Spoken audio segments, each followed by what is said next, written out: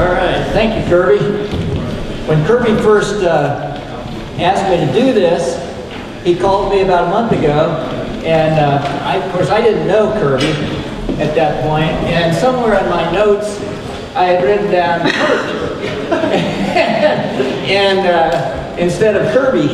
And so there's a whole string of emails between Kirby and I where I start out with Kurt, and he replies politely with his signature Kirby.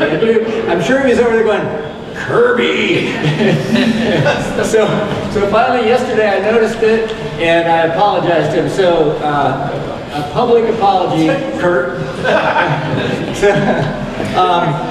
Admittedly, I didn't know too much about Hasseman marketing until just recently, and this morning I actually went on the website and I got to watch the Walking on Sunshine music video, and I found myself sitting at my desk going, hey, this is pretty fun, and this must be a fun group of people, so congratulations, Kirby, for good company, energetic, creative, and so forth.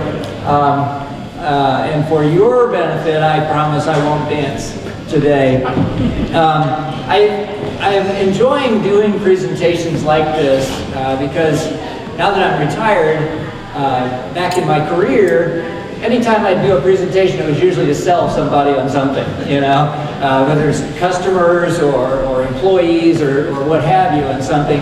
And now that I'm retired, I can do presentations like this, I'm not selling anything. What I have done is kind of dedicated my retirement time to helping small businesses grow. And in doing that, I sometimes find myself doing presentations showing kind of what we did as a company and all the mistakes that we made in the process, so that hopefully you can, if you're running a company, you can learn a little bit from some of the mistakes that we made. So that's really what I'm going to do today, is just kind of walk through a recap, a little story of Resource Systems, the company that Kirby just mentioned.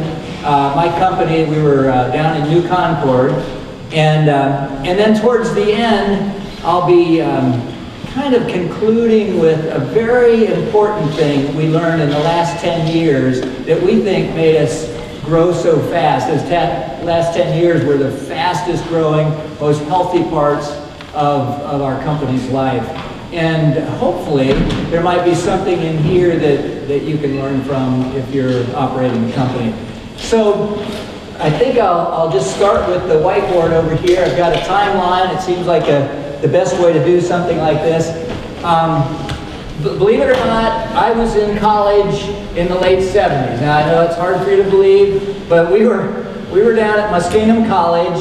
A friend of mine, his name's Greg Adams, met, and we decided for a summer job, instead of getting a summer job, we somehow landed a contract with the Blue Drummer restaurants. Anybody remember you remember the Blue Drummer restaurants? There are about 22 of them around southeastern Ohio. They're not in business anymore. But we landed a contract painting the lines on the parking lots. And so we spent half the summer in an old beat-up pickup truck with a dilapidated compressor system that we developed, painting lines at night, and then we would camp during the day, and we'd move on to the next one. And halfway through the summer, we completed that job. We went back to New Concord, and we heard that the maintenance and grounds guys at Muskingum College were a little bit afraid of heights, and they were supposed to paint the towers at the football field down there. And these are pretty good-sized towers, and without climbing a single tower, we said, we'll paint each one for $150. And they took us up on the deal right off the bat, which was probably our first clue to know that we underbid it. And it took us 6.5 days to get the first tower done. We did the math, and we figured out we made like $1.23 an hour on that job. And we also did the math and figured out it was going to take us till Thanksgiving to get all of them done. So we were just about ready to go to the maintenance guy and say, we can't finish this job. And I remembered that I was just learning how to rappel and mountain climb. So we got out the mountain climbing gear and the ropes and the harnesses, and we figured out a way to paint those towers. And by the last one, we did the last one in 12 hours. So we made, I think, $6.25 on that project. So it was time we went back to college. He was going into his junior year, I was going into the senior year, And I decided I was going to apply at all the major Ivy League schools for an MBA program. And I thought if I'd get, accepted, then I'd go, and if not, we would continue our business after graduation. Well, as you know, we continued our business after graduation. So back then, Muskingum College was the only place that had a computer. This is 1980. Remember, you couldn't go out and just, go to your Radio Shack or order online. So Muskingum was doing data processing for a lot of the local businesses. Okay, they knew it wasn't really their mission, but they were trying to help local businesses. And we thought, well, gee, if we make it our mission to do data processing, think how we could rule the world. And so we bought this big day after graduation. We started this company, bought a great big computer. It was about the size of a refrigerator, and I think it had 32 KB of memory. Okay, and it had this disk drive that was 10 megabytes.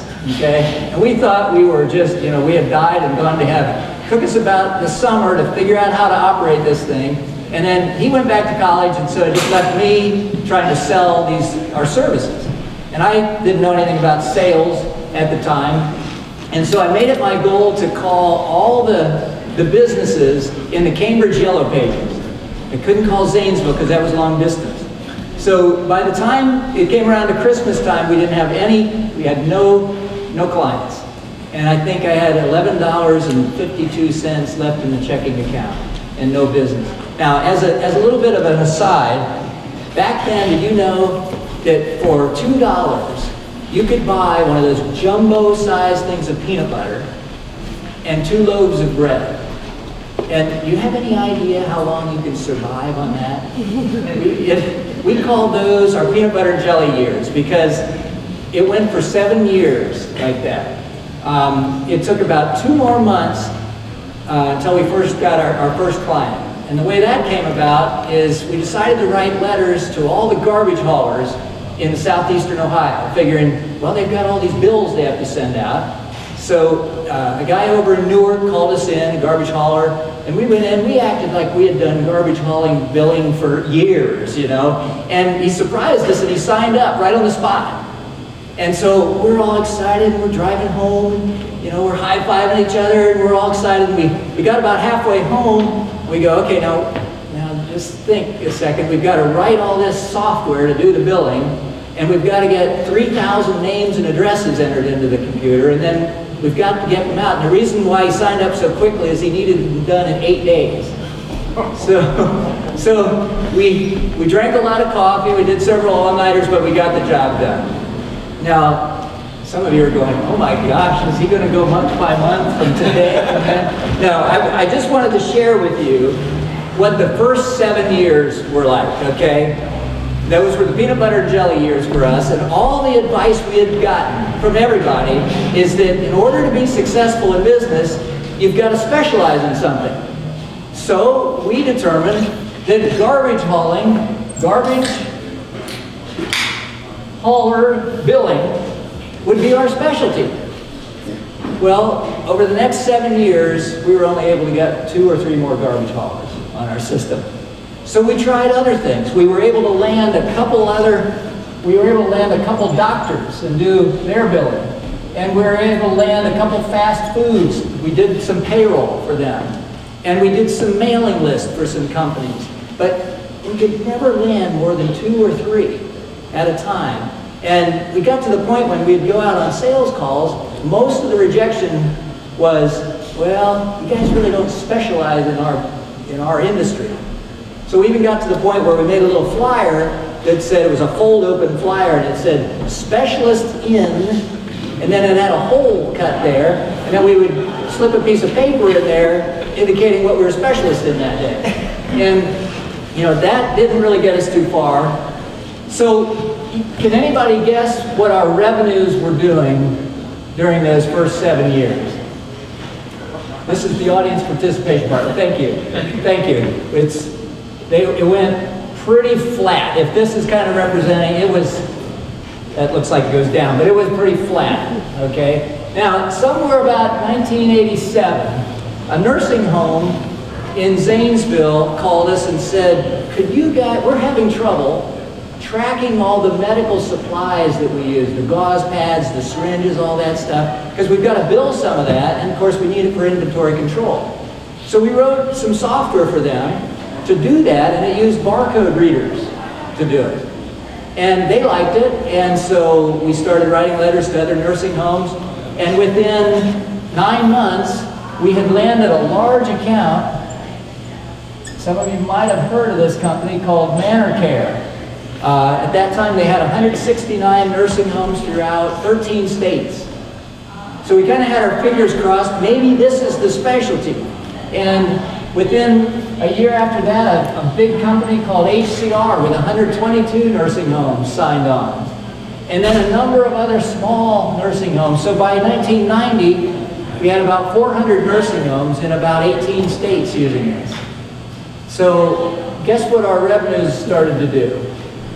Revenues were starting to climb, right? Because we were starting to specialize in something and we could replicate that expertise. So those revenues climbed and we continued to hire people, and we had a number of programmers and customer support people on the staff. And by 1995, we had about 1,500 nursing homes in about 30 states around the country using this product. And we were truly benefiting from specialization. Well, then what happened is in 1997, there was a significant event in the nursing home world. The government decided to change the way, can you imagine this? The government decided to change the way they paid for nursing home services through Medicare and Medicaid. Prior to that time, they paid based on the costs. It was a cost-based system. And that's why it was important for nursing homes to track the supplies and so forth for cost purposes. But after that, it was what they called acuity-based, meaning the acuity of the patient or the illness of the patient. So the nursing homes would assess the residents, the patients, and the government would pay them a certain amount. Well, what happened after that is, after that event, 33% of the nursing homes in the country filed for Chapter 11 bankruptcy because it was such a change in their business model. So, any idea what our revenues did after that? Our revenues were tied very closely. I mean, it was almost overnight. Our revenues dropped by half. Okay, and we were found pretty much on our heels at that point. We had about 30 people on our staff. We were fortunate enough not to have to lay people off, but it did get a little bit tough. So the next 5 years were kind of interesting for us. It did level out and went kind of like this for the next 5 years. The first thing we did is we said, well, we need a new strategic plan. Okay? And that's usually what companies do when they start thinking something's got to change. So we hired in a big consultant, and we did a big strategic planning process, bound up a great big, fancy document and so forth, and exactly what we were going to do. And 12 months later, that document was sitting in the bottom of one of my drawers with some rubber bands on it and old, slide rules and tape measures. You know the drawer, the junk drawer. That's where that plan was. The next thing we said, okay, what we need to do, we had heard some people say, what you have to do is measure the results and reward. Measure and reward. So we put together a big reward system for all of our employees. We had rewards, goals and rewards for each employee, and then team or department-based goals. And about a year from that, after that, we started realizing we were paying people rewards and the company was still unsuccessful. A good example is we had programmers and developers that were getting rewarded for all the code, the programs they would write, new features that they would develop, but they weren't being sold. So they were getting rewarded and the company was still unsuccessful. And in addition to that, what we found is when you focused on giving a reward for one person or one team, what happens is people put their head down They start focusing on that goal, and what do you think fails? It's the teamwork started to fail. They're saying, I'm busy now because I got to get my goal. And the teams were doing that as well. So we started focusing on teamwork. And we did a big initiative. We did some teamwork building exercises, teamwork initiatives, teamwork retreats, and so forth. And a year later after that, we still weren't getting it. People were friendly, but we weren't getting any further along. Somewhere along this time frame, right about 03, 04, we heard about something called the balanced scorecard. And this is a little bit what I want, this is the start of what I wanted to tell you about, this balanced scorecard concept. It's fascinating. We heard about this concept and we implemented it right about at this point in time. And after that, and I've got a slide here that kind of shows what happened as a result of that. We started seeing some changes in the organization. We started seeing cross-team opportunities emerging. And a great example of this, okay, we were a software company, okay? And so we had motivated our support desk, you know, the hotline, the call you make when you have trouble with your software. All the people on that desk, we had motivated them to complete those calls as fast as they can. That's a good metric, and we were rewarding them on that. But what started emerging once we implemented the balanced scorecard is somebody got the brilliant idea of, well, wouldn't it be nice if we didn't have those calls in the first place? And it took the balanced scorecard to get the developers thinking about, why don't we go over to the support people and say, what's the most common phone calls you get? Because we'll design a system so we don't have those calls. So that was one thing that started emerging. Strategies, that strategy plan that I talked about, it started getting used and followed. The micromanagement, and yes, my partner and I were accused of being micromanagers, started disappearing. An attitude of continuous improvement started forming in the company, and we started seeing new energy towards the mission. So what happened after that is the company started becoming healthy in all arenas in a balanced way. And this line, I'm sure you can probably start guessing, started climbing. Somewhere in this region, we actually landed the largest nursing home chain in the country. And then soon after that, the second largest and the fifth largest. And this line continued up. We had about 28% annualized growth from this point till we sold the company in 2011. And we had about 100 employees all down in New Concord. A few were distributed through the country. And we sold the company to Cerner Corporation, which is a large public company out in Kansas City that does IT for hospitals. So this period of time, this period of time to there, if I were ever to start another company or run another company, the balanced score, I'm a huge fan of the balanced scorecard because it was so evident to us how that changed our organization. And I've got a little more facts about it here. It's neat because you can implement it yourself. If you're in business, you can do this. So here's kind of how it works. Back in the early 90s, some professors from Harvard did a giant study of all the super successful companies around the world. And they came back and they said, what is common among the super successful companies? And they determined that those companies have equal energy and attention and investment in 4 areas: financial, operations, what they called learning and growth, and then, of course, their customers. What they also recognize is the not successful companies usually were deficient in 1 or 2 of those areas. Okay?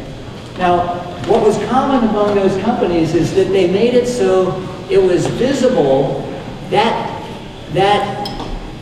desire to be balanced in all areas was visible to every one of the employees. So it wasn't just hidden at the top levels. Every employee knew about it, and most importantly, there were rewards in place to those employees if the company was holistically successful.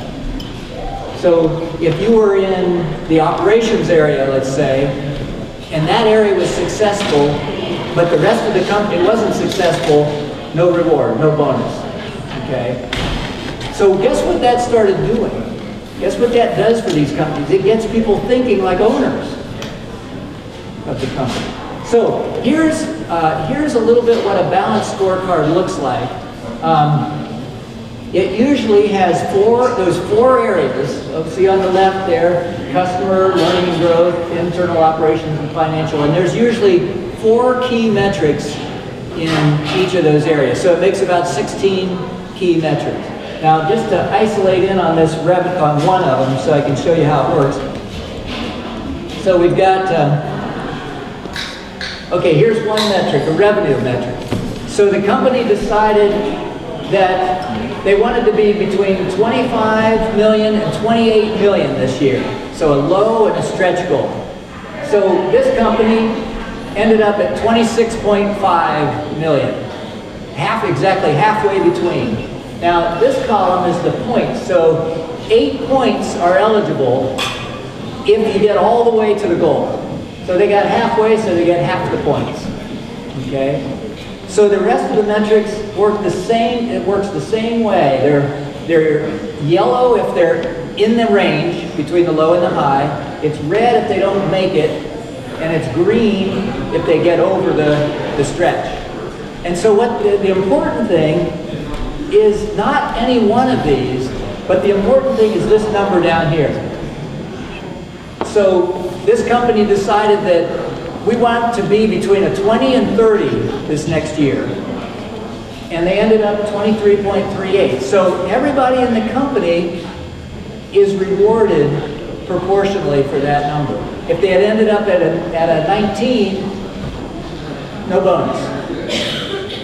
And if they ended up at a 30, the full bonus would be given.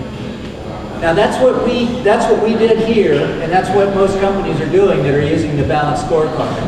And it was amazing to see the way the company behaved differently. Some of the things that we saw for us is prior to that, we were totally focused on the financial numbers.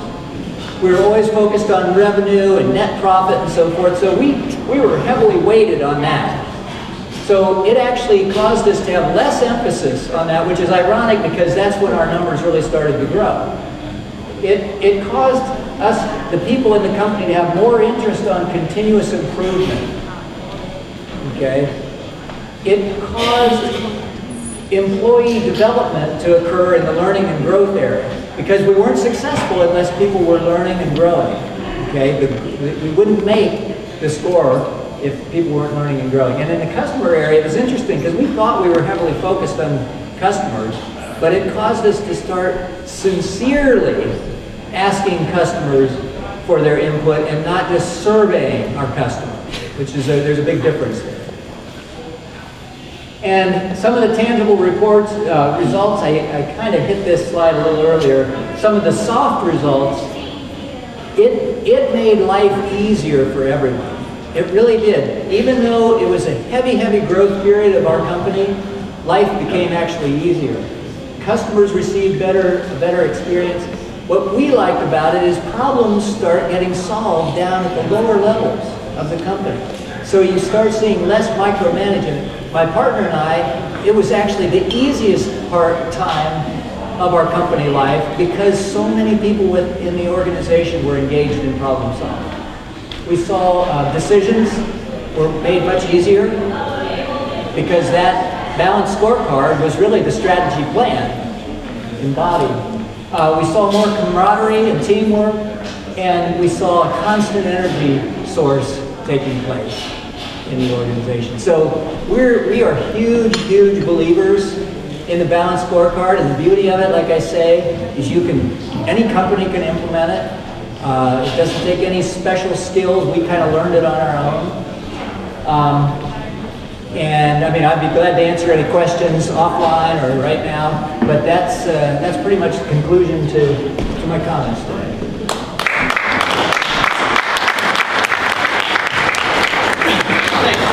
Does anybody have any questions? Anyone? How did you determine what kind of, if you met the range, say at 100% or at 2% or 50%, how did you decide the bonus? Was it a gain sharing or a profit sharing? I'm glad people kind of refer to it as profit sharing. And the way we did it, we took about 2% of our profits and we put them in a pool. And for us, towards the end, that was like $250,000, $300,000. Okay, and we decided up front that getting this scorecard to that number, it's worth $200,000 or $300,000 to do that. So that pool was there, and if we got halfway between the low and the high, then the pool was cut in half and divided across all the employees. So can you go back to your scorecard? Yeah. I'm intrigued. The points impossible. Yeah. How did you come up with those? The management team? Yeah, the management team came up with the weighting. Good question. The points possible, we kind of came up with how we wanted to weight that. And it's a great question because depending on how we weight those is essentially us at the dials of the strategic plan. Right. And there were some years where we were really, really pumping hard for new revenue. And then there were some years where we were really, really interested in new product revenue. So like this one, we put it at a 12. So we were weighting that even higher. So that was where we had our input, but that's what was cool, is it gave us a chance to drive the company from those dials. How did you resist the temptation once you started becoming successful? Really pump those numbers out to really push your... Sometimes we did find ourselves stretching this beyond what the capacity was, and we heard from our employees that's going to be a little bit too high to do it. So it was collaborative. Yeah. Great questions. Yeah, it's exciting. It's really cool. Where can we find information on this? Can we email you? Yeah, I'd be glad to send an email to anybody. I could kind of shoot this through. Well, I'll email that. Okay. If you don't mind, then you can dispense it out. Sure. Sure, that'd be great. Awesome. That'd be great. Yeah. Any other questions? Larry? Okay, thank you. Thank you very much, everybody. Good luck with the balance scorecard.